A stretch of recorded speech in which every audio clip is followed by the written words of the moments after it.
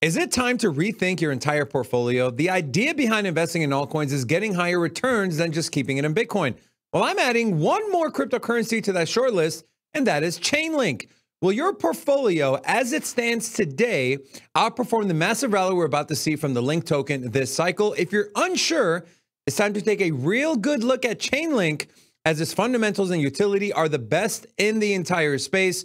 Now, where did it all begin for Chainlink? It started off as an Oracle service, which if you're not familiar with what an Oracle service is, it pretty much takes data from the real world, feeds it into the smart contracts, and that is the information the smart contracts use to execute whatever parameters are set in that smart contract. So, no Oracle service, no Chainlink, no smart contract. Nothing works on the back end. So no data, no smart contract functionality. Now, why is it number one, right? We call it the gold standard of Oracle services. Well, it's got longevity. It's been around since 2017. And since 2017, it's had zero failures. We've seen new projects like Pith come out, and this is nothing against Pith. This is not to FUD the project, but it did have that issue where the information at some levels was incorrect. And that can send shockwaves and a domino effect in smart contracts and moving money around. And if you're working on an immutable blockchain, there's really nothing you can do to recover those assets. Think of it this way, right? Talk about why do people continue to use Chainlink? It's been around the longest. If you're going to wire $10 million to your mom in Germany, would you use a trusted institution that's been around for decades and transacted trillions of dollars? Or would you use the new wire service because it's a little cheaper that came to market a year ago? The answer is clear. You go with the one that's been around the longest, that has the longest track record and has had no issues. Chainlink has grown, though, from its Oracle service to service other blockchain needs, including interoperability, which is what we're going to talk about today in this video, is C.C.I.P, and why that one protocol alone is going to out-trump everything else that's going to happen in the altcoin market. Now, let's talk a little bit about integration and adoption. Chainlink isn't just a standalone project. It's integrated into nearly every single blockchain. Major platforms like Ethereum, Polkadot, Binance Smart Chain, they all rely on Chainlink for secure and reliable data feeds. This level of integration ensures that Chainlink has a piece of every transaction that requires real-world data, making it a necessity for every single blockchain to be able to have and to be able to use. This level of integration ensures that Chainlink has a piece of every transaction that requires real-world data, making it an indispensable part of the blockchain ecosystem. This is just the tip of the iceberg, as the long-awaited C.C.I.P will expand to TradFi and the biggest institutions in the world. Speaking of the biggest institutions in the world, listen to what Larry Fink said just a few short months ago about the ETF, but more about the tokenized future of every single asset in the world coming to market, and how we're going to talk about how Chainlink is going to play the biggest role in that entirety. So here is Larry Fink on Wall Street discussing this very promise. And we believe it's so important to be anticipating the next move. I would also say on the beginnings of a ETF Bitcoin, we believe ETFs are a technology no different than Bitcoin was a technology for asset storage. We believe the next step going forward will be the tokenization of financial assets. And that means every stock, every bond will have its own, basically, CUSIP. It'll be on one general ledger. Every investor, you and I, will have our own number, our own identification. We could rid ourselves of all issues around illicit activities about bonds and stocks and digital by having a tokenization. But the most importantly thing, we can customize strategies through tokenization that fits every individual.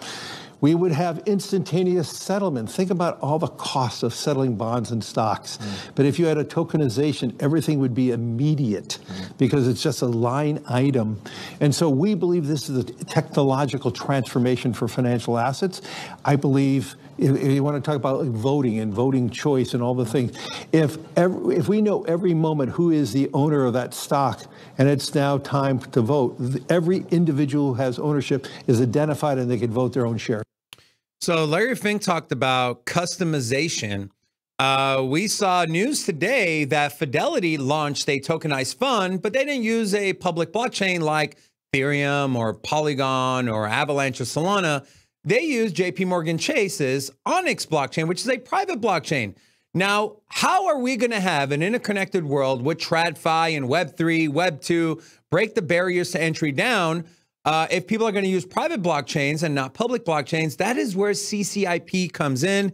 And C.C.I.P, although it might be something you just started hearing about, it actually was launched in 2021. This is from the pressnewswire.com. Chainlink announces cross-chain interoperability protocol. So you can see are highlighted in the red, August 5th of 2021. So it's been a long time coming. Now, in simple terms, C.C.I.P will allow private institutions, including banks, to tap into the blockchain and Web3 world. There is no other project that is doing this at scale with the largest institutions. Speaking of institutions, let's talk about the partnerships and pilots that C.C.I.P and Chainlink have done. You got DTCC, the largest clearinghouse in the world, BNY Mellon, Citi, Swift, just to name a few. Let's start with the largest settlement layer in the world. You have DTCC. This is an article from their website, bringing capital markets on chain with DTCC and Chainlink. It is increasingly clear that blockchain technology is likely here to stay, with 97% of institutional investors anticipating tokenization will evolve asset management processes and $100 trillion worth of assets in the US that could someday move on chain. And the second paragraph here, the headline is DTCC and Chainlink collaborate on Swift's blockchain interoperability protocol. Now, what is the importance of DTCC? It does $2 quadrillion of transactions every single year. Just to put that into perspective, if you printed $1 every single second since the dinosaurs roamed the earth over 63 million years ago, only now would you have printed $2 quadrillion. And they're strictly directly working with Chainlink to bring Web2 and TradFi on-chain to Web3. Second big one here is Swift.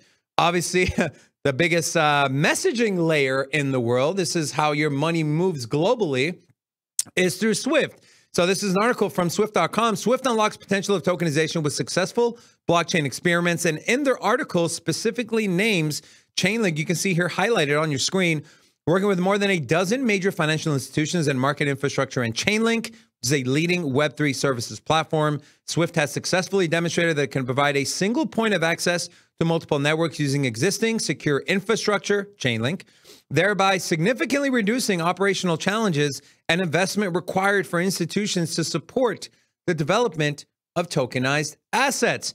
Let's talk a little bit about banks, okay? The largest banks, some banks you probably bank with, including Citibank, BNY Mellon, and others, are completing test pilots and using Chainlink. Now, U.S. capital markets are worth approximately $40.5 trillion, and these are the markets that are going to be tokenized on-chain and move across different private and public blockchains using none other than C.C.I.P. With C.C.I.P. in full effect, investing in Chainlink is like investing in the entire crypto space because it has its tentacles in every part of the market. So we talked about the importance of C.C.I.P., but what good does that do for the Link token? Let's talk about it. Speculation can only take a token so far, which is why real utility is key. Think about, why did ETH rally back in 2021? NFTs, right? You needed Ethereum to mint. Talk about meme coins. You needed ETH to swap as it was a trading pair. And transactions, you need ETH for gas. So actual utility, instead of people buying it to see if price is going to go up, people have to buy it because they're using the network. Link will be the universal gas token of C.C.I.P. Now, what does this mean? Every transaction that runs through C.C.I.P. will need Link for gas. This gives it what? Buy pressure. Well, banks and institutions have a war chest of Link tokens ready to use for future and current transactions. Also, you have speculators, right? You're still going to have the speculators, people maybe like you watching, who's not going to have to move money across chain using C.C.I.P. Maybe like, look, I see the potential and I want a piece of the pie, right? You would be known as a speculator. And so we're still going to have those people, right? They'll buy the token to speculate on everything Chainlink is going to do with C.C.I.P., further driving the price up. You also have supply depression, right?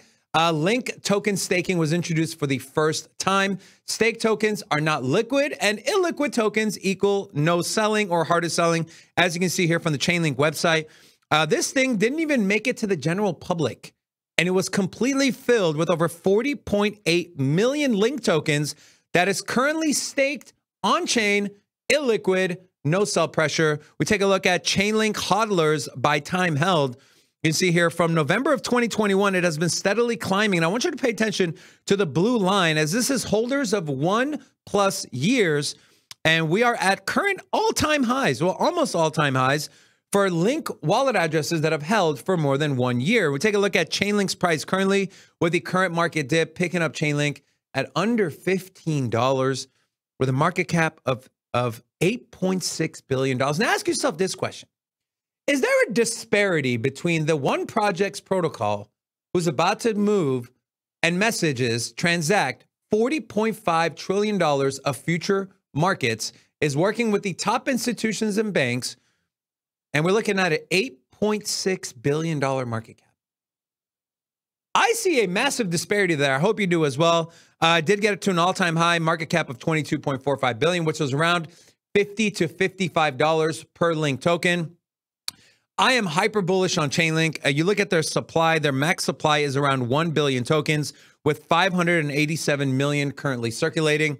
And so everything we just talked about, right? The actual utility of the token, the buying pressure, the limited sell pressure, Chainlink could, this is going to sound crazy, $500 to $1,000 if everything C.C.I.P is promising to do and everything that they've been working on with these large institutions and banks come to fruition. I think $500 to $1,000 Chainlink is not too far out of the question. Let me know your thoughts in the comment section. Do you think I'm crazy? $500 to $1,000, and how bullish are you on Chainlink? Let us know in the comment section. Also, come check out our live show Monday through Friday at 2 p.m. Eastern Standard Time. We'll see you in the next one. Peace.